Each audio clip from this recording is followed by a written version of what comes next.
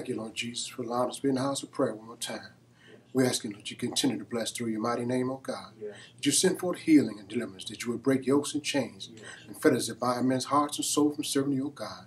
We thank you, Lord, for what you're doing in our church, Lord. Yes. For every Sunday school superintendent, Lord, and assistant, wherever we treasure, Lord, oh God.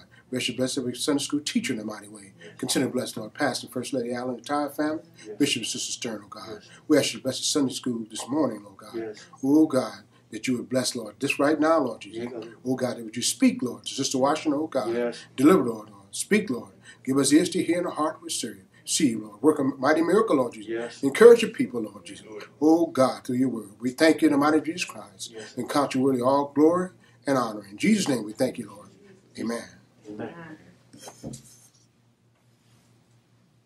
We are on our Sunday school lesson number 6, July the 12th, 2020. Our subject on today is miraculous multiplication. Miraculous multiplication. We look at this word miraculous. It is performed by or involving a supernatural power. It is extraordinary, astonishing, incredible, phenomenal. Somebody might say it's marvelous. Having the power to work miracles. Multiplication is increasing, or it causes to increase greatly the number of quantity. This lesson is another faith lesson. And we pray that our faith will be increased on today. Our focus thought together is God can take what we have and miraculously multiply it to bless us. We're going to read that one more time. God can take what we have and miraculously multiply it to bless us. We have had several series of lessons, and we are dealing with kings. Previously, we dealt with 1 Kings, and the key person in 1 Kings was Elijah. But today, we're in 2 Kings, and the central person in 2 Kings is Elisha. If we can recall, Elisha wanted a double portion of the Spirit. And yes, that happened. There's a little bit difference between Elijah and Elisha. Elijah, he served about 25 years. But Elisha, his mission was about 50 years to the children of Israel, the northern kingdom. So we know there's quite a bit of miracles, and there's the difference between the different miracles that both of them did through the power of God. Yes. Today we're going to deal with another miracle. And as we deal with this miracle, we're going to see one thing. We're going to have to use what we got. But there's a whole lot more in this besides something natural. Go ahead. I have to say that. Right. We're going to read 2 Kings verses 4, 1 through 7 together. And there cried a certain woman of the wives of the sons of the prophets unto Elisha, saying, Thy servant, my husband, is dead, and thou knowest that thy servant can fear the Lord. And the creditor is come to take unto him my two sons to be bondsmen. And Elisha said unto her, What shall I do for thee? Tell me, what shalt thou in the house? And she said, Thy handmaid had not anything in the house save a pot of oil. Then she said, Go, borrow thee vessels abroad of all thy neighbors, even empty vessels. Borrow not a few. And When thou art come in, thou shalt shut the door upon thee and upon thy sons, and shalt pour out into all those vessels, and thou shalt set aside that which is full. So she went from him, and shut the door upon her and upon her sons, who had brought the vessels to her, and she poured out. And it came to pass, when the vessels were full, that she said unto her son, Bring me yet a vessel. And he said unto her, There is not a vessel more. And the oil stayed. Then she came and told the man of God, and he said, Go, sell the oil, and pay thy debt, and live thou and thy children of the rest. We're going to go back to the first verse here. And we realize that the focus verse is the last verse. So we're not going to deal with that right now. But the first verse, we're going to begin to kind of break that down a little bit. Let's see what's going on. And there cried a certain woman. You may look at this and you might automatically skip over the first part. It says, now there cried. I don't know if you noticed that or not. Go ahead. There cried a certain woman. We look at that word cry. Cry has something to do with emotions. This lady was crying because she was emotional on the inside. Something was going on. The next portion says, a certain woman. It didn't say a name. But if we notice that a certain woman is just like an ordinary woman. A certain woman. The name, in other words, is not that important. Sometimes we look at it and we say, well, this was me or that was you. But it says a certain woman. You know, God does not have a respect of person. Go ahead. A certain woman of the wives of the sons of the prophets unto Elisha.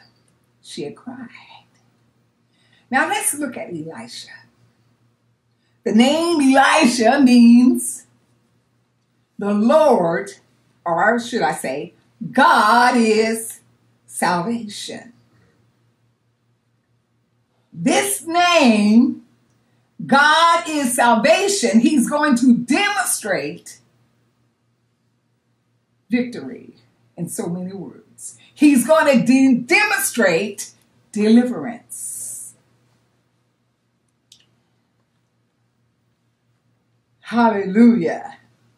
I have to say, as she cried unto the Lord, if you look at that first statement, there's a whole lot in there. She tells almost the whole life of what's going on. She said, thy servant, my husband, is dead. She doesn't stop there. So that lets us know that she is a widow. She's grieving. That's why she's crying. She's hurting. And there's a whole lot of people who are hurting today. Right. A whole lot of people are in anguish. Some people has grief. They're going through many sorrows. They need help. In this lesson, we're going to see what she did when she was in sorrow. What she did when she needed help. She went to the man of God, and he had a solution. Now let's look on and see what else she began to say. She went to the man of God and she said, now you know my husband was a God-fearing man. So that lets you know that he believed in God. And that lets you know that the man of God knew all about him. She went on to say that the creditors is on my back, so to speak. I can imagine, I can't even really imagine, I should say, what she was going through. Because she went on to say, the creditor has come and they're getting ready to take my 2 sons to be bondsmen. What are bondsmen? They're slaves. She owed a debt that she could not pay.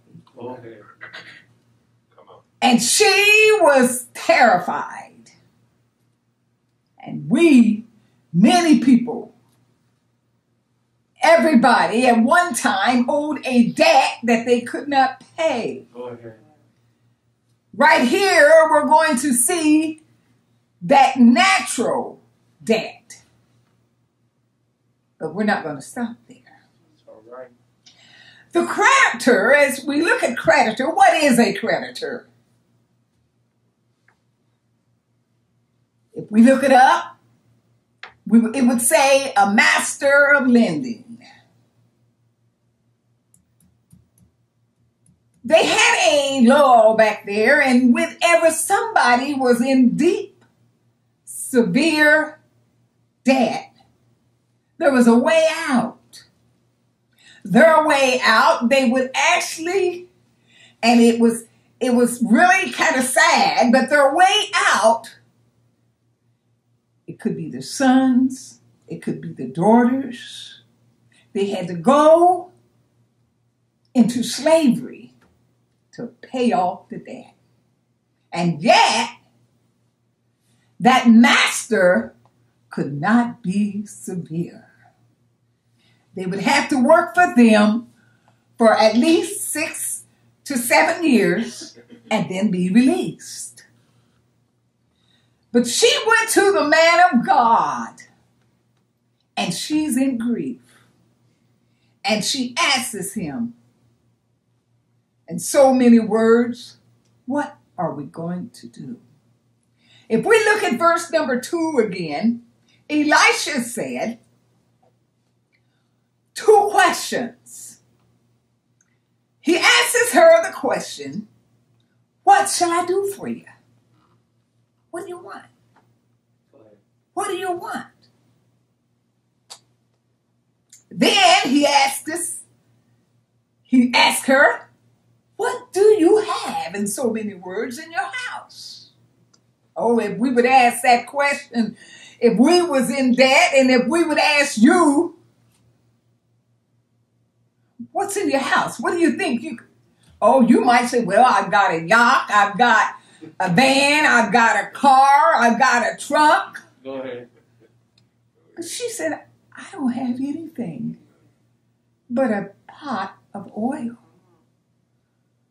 A lot of times, we might think we have nothing, hardly. Go ahead. But there are so many people that is in so much need. You are blessed. Right. You're very blessed. Let's go on just a little bit further. In verse number 2, she says, I have nothing but a pot of oil. And I want to ask this question for you to think about this morning.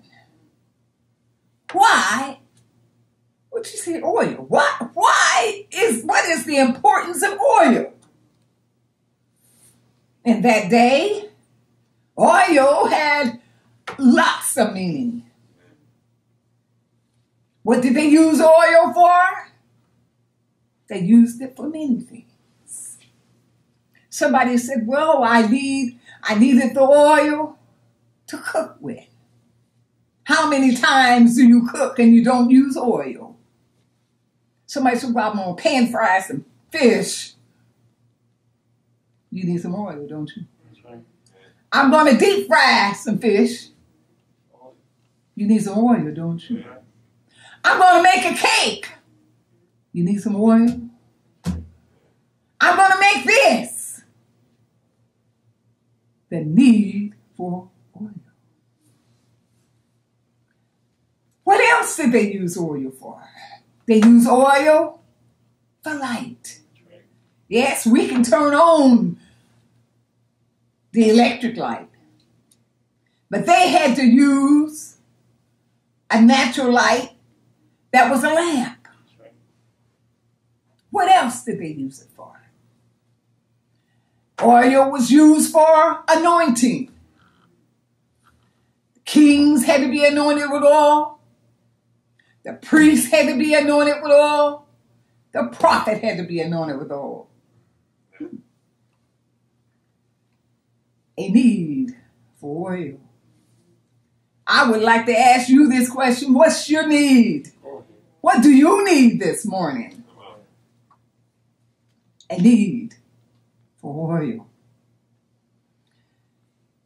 In verse number 3, he gives her some instructions.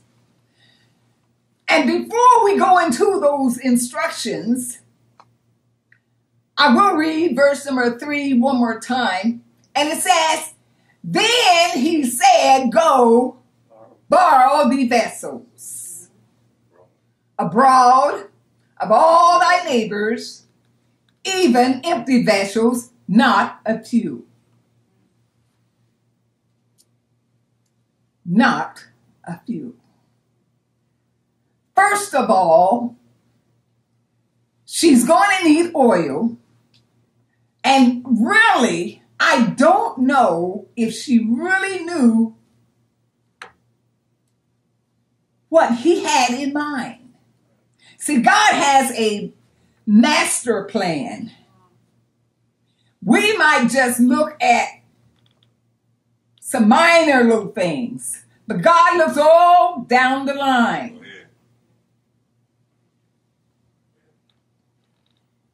He tells her to go borrow vessels. Now, if you look in here, if you look at the last verse, you're going to see that word go one more time. But this go, he tells her, to go borrow vessels. Now, what is a vessel? A vessel is, it is a material thing that is used for something. It could be a tool. It could be a utensil. It could be a container, so to speak. There's all kinds of vessels. Vessels are made out of all kinds of things. Some vessels are made out of wood. Some were made out of pottery. Some are made out of gold, silver, iron, many different things.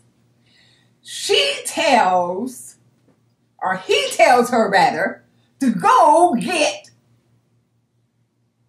a vessel from your neighbors. Now, this thing is so awesome. I would like to say this also. A vessel also is preferred also to persons. Right. And in this lesson, we're going to see how God bless naturally. First of all, she has to trust. She has to obey. And then she has to believe.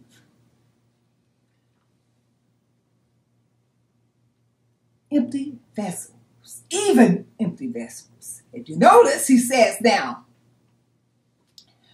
go abroad you and your sons. I mean, just get as many as you can. Bring them back, and I want them filled.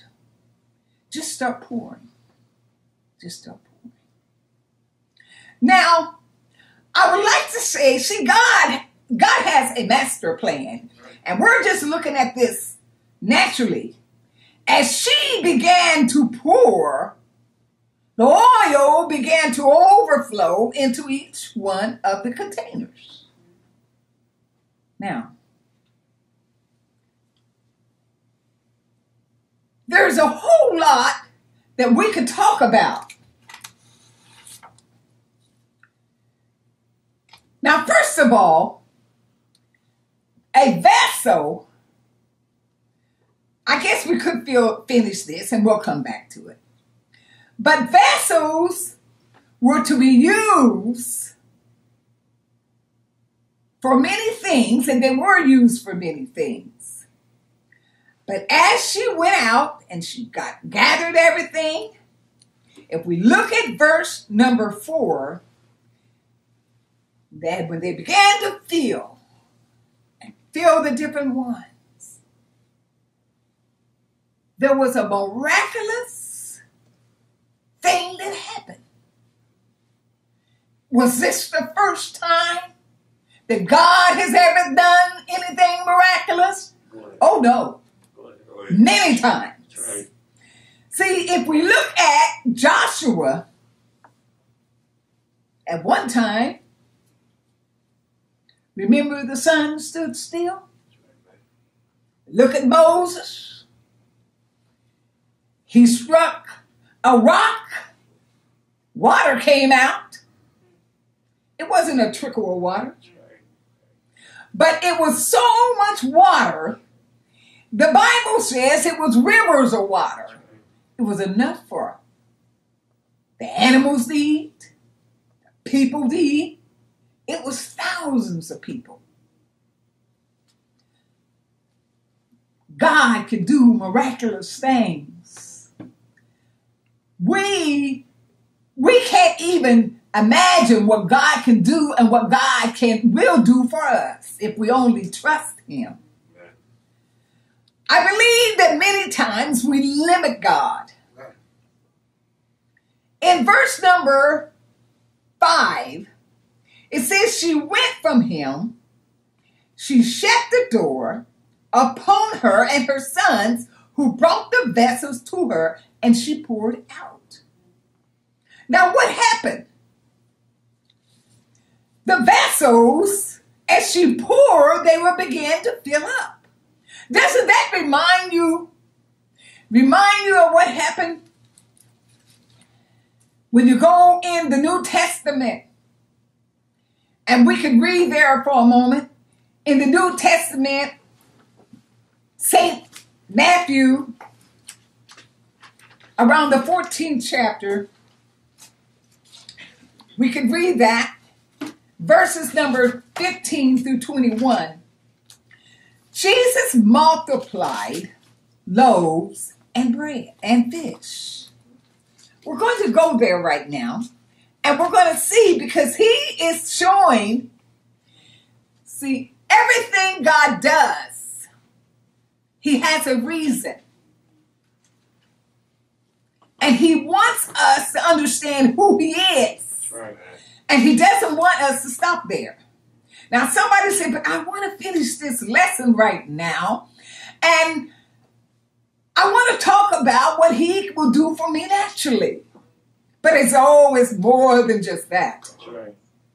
He wants to do something beyond that. Right.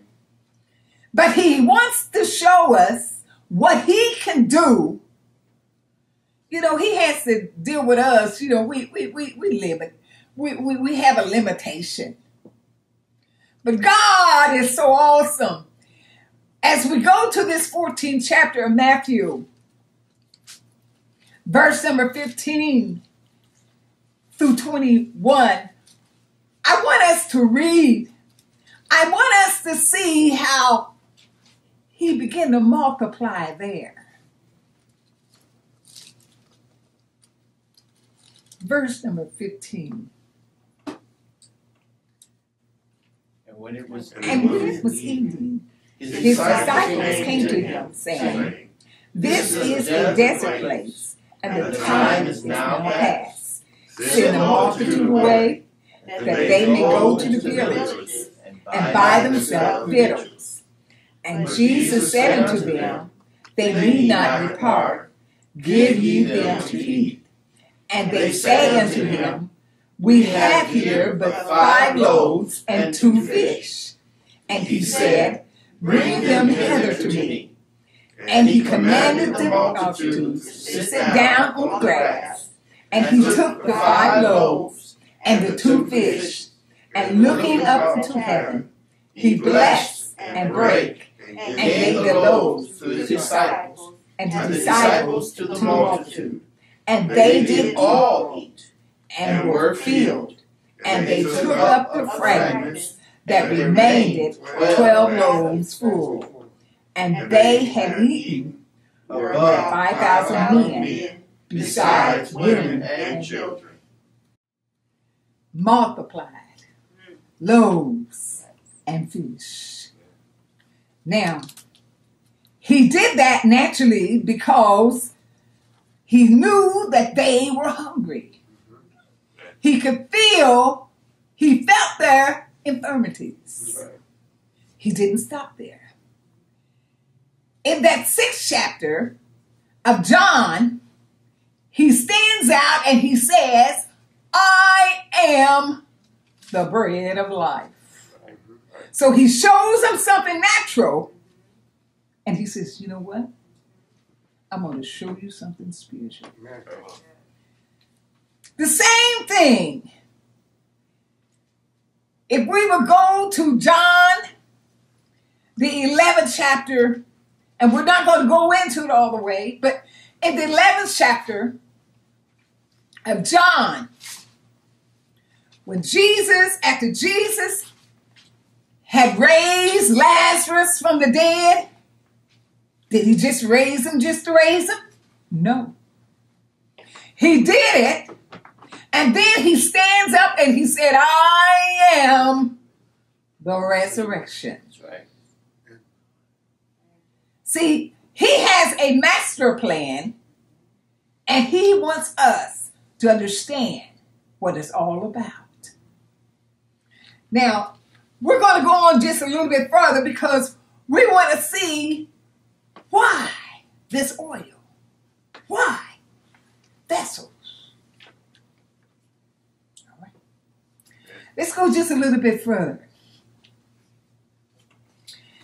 So she went in from him and shut the door upon her and upon her sons, who brought the vessels to her, and she poured it out. And it came to pass when the vessels were full. Now, did you notice that? When they were full, she tells her sons, go get another one. Go get another one. And he says, there's no more.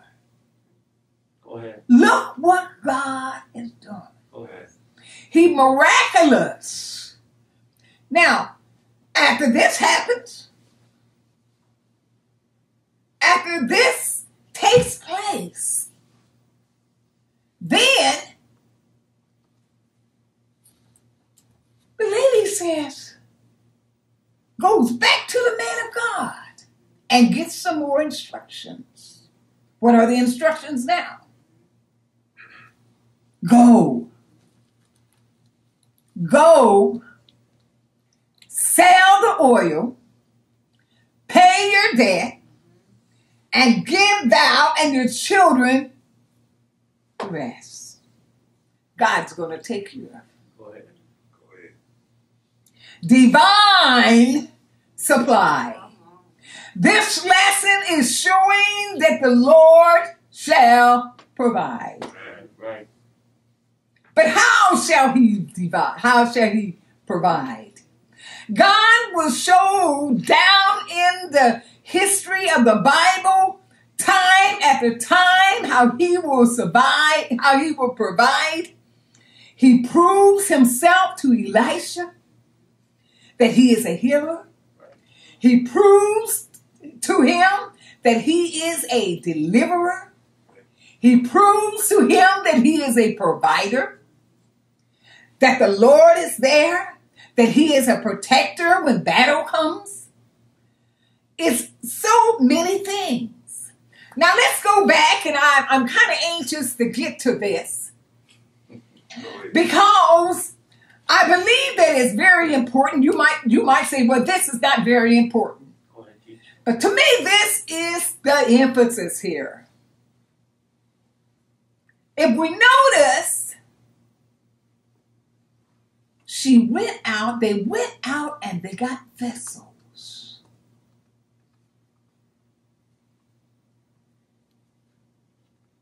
The vessels, a vessel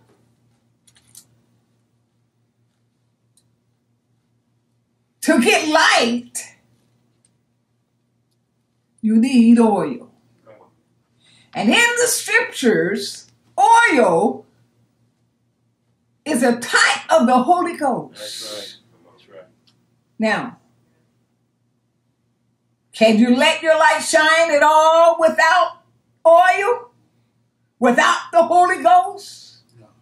Let's go back. Let us go back.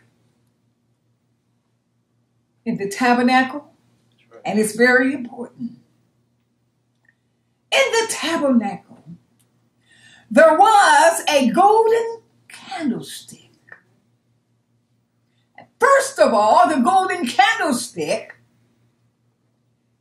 every vessel, and you notice in there they call them vessels. That's right. Every vessel in there, on the inside, represented Christ Jesus, who was going to come on the scene many years later. These vessels in there was made, the candlestick was made of beaten gold. That's right. Now that's very important to know. That's right. Now, they had to beat the gold by hand. The same thing. Don't forget, I told you, it was pointing to Jesus Christ coming on the scene. What happened to him? They had to beat him with many stripes. Hallelujah. Beautiful.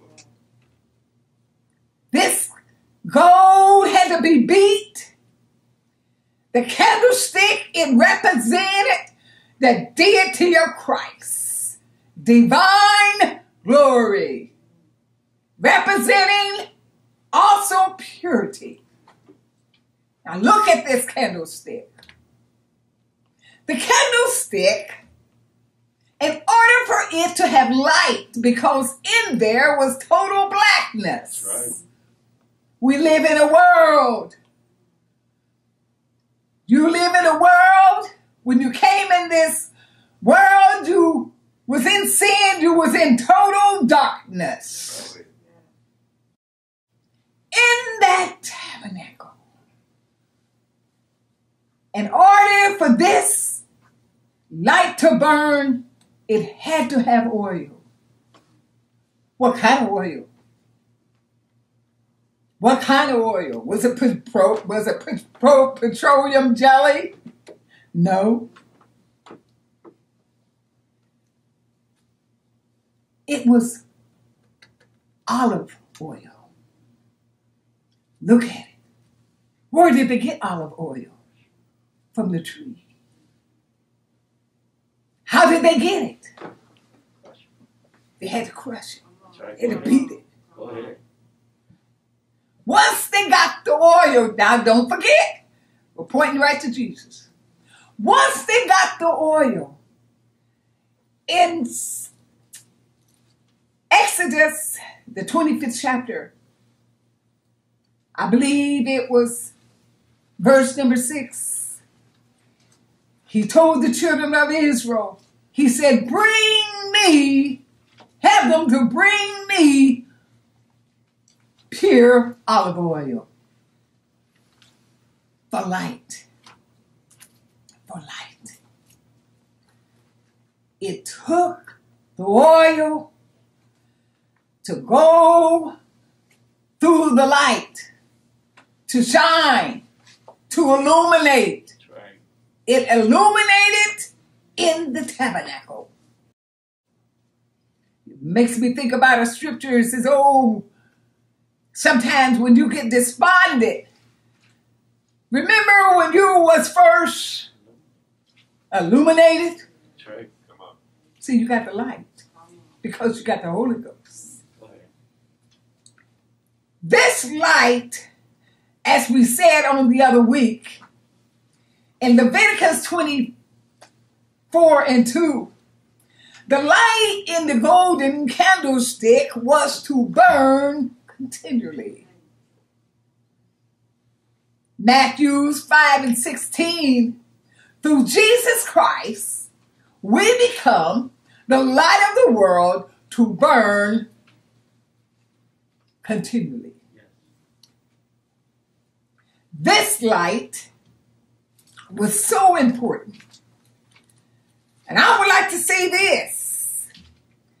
This light was so important, it just wasn't just any kind of gold up there. There was actually 3 on each side.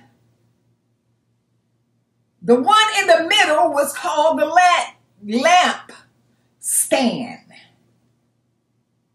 Now, I mention that because each one of the branches, which looked like a tree, actually had blooms and flowers of almonds. It looked like it. And it was saying something. Remember, we said this was a type of Christ. Blossom. After Christ was beat, he was going to resurrect. The same thing. After you suffer a while, later on you're going to blossom. That's right. God is going to resurrect you. Go ahead. Beautiful. This thing is so powerful.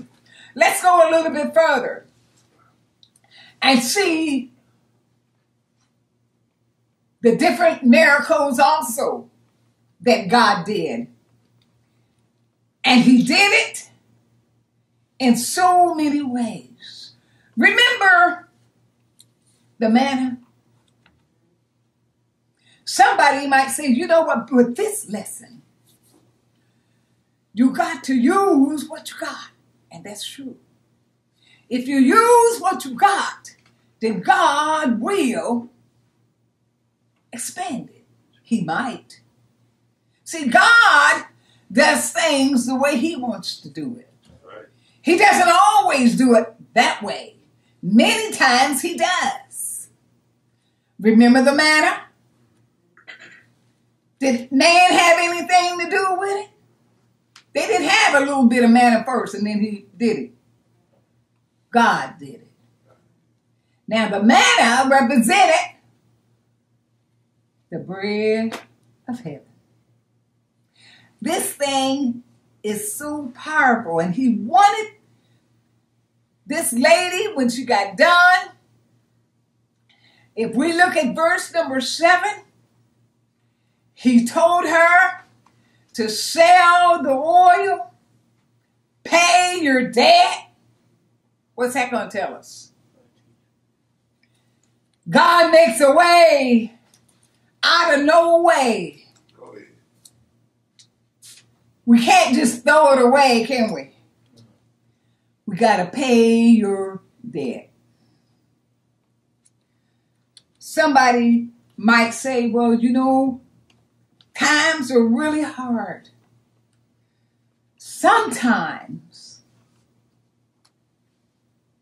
it can be even easier if we do not dodge when the creditor calls the phone.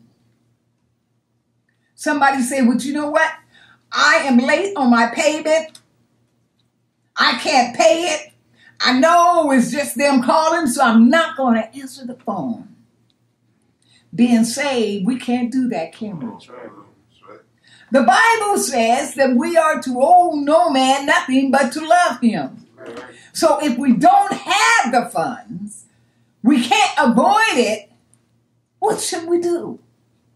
First of all, I would have to say, be honest with yourself. Get on the phone and call your creditor. If it's a mortgage that you cannot pay, ask them, I need an extension. Explain it to them. They will give you an extension, sometimes 2 months. They may give you an extension and it won't go against your credit. Sometimes, if you're late on that car payment, instead of dodging, get on the phone. Ask for an extension. And that 2 months or 1 month, because you was honest, and they say, all right, and they'll put it over for that next month or the next 2 months, it'll be a blessing for you. Then it might be where God will just miraculous do something. But we got to be honest. We have to be honest, and we can't avoid it. God keeps proving himself to us. I look at another one of the things that happen in the Bible where Jesus opened the blind eyes. Now, what's that got to do with this lesson? We was talking about light. He can give us light. He can open natural eyes, but he can also open your spiritual eyes. He turned water into wine. Remember Mary? Mary says, do whatever he tells you to do. You know, he turned water into wine. Later on, he says that he was the living water. But isn't it something? He not only is the living water, but he is the true vine. And out of the true vine, he can give you the Holy Ghost so you can have the fruit of the Spirit.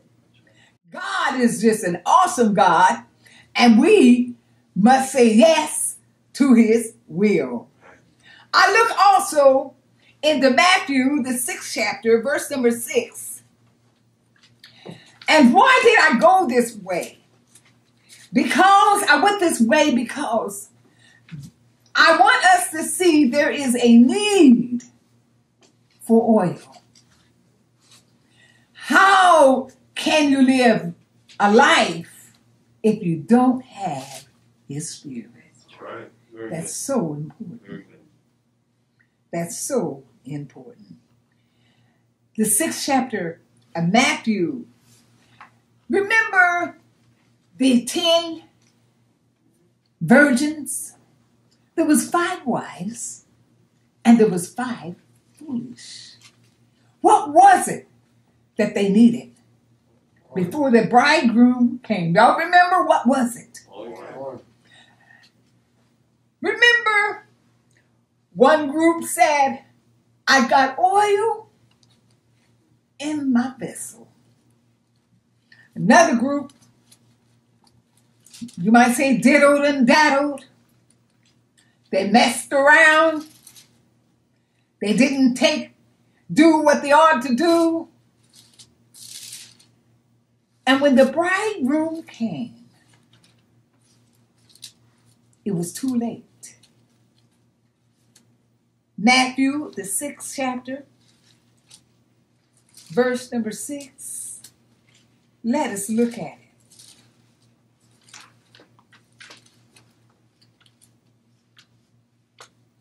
I believe that I've said the wrong one.